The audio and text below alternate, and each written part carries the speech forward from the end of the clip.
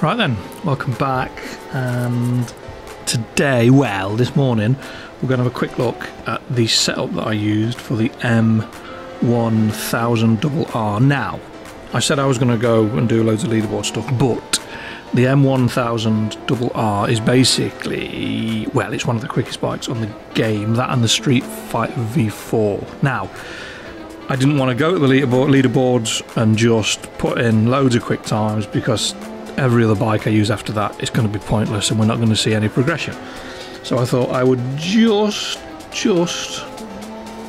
do the races, put some videos out, and then do the setup. So there it is.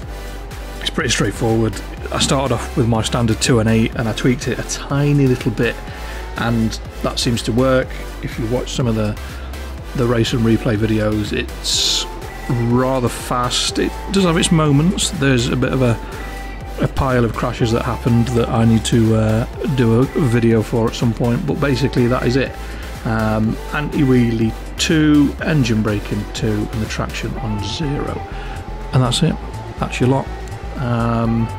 We'll start a fresh bike this afternoon, the Street Fighter V4 race bike, so it's a race modified naked, so we're going to go with that. So enjoy, give it a go, let me know what you think, and thanks for watching, commenting, subscribing, liking, and all the usual jazz, and fingers crossed. We'll see you next time. Take care, stay safe, peace.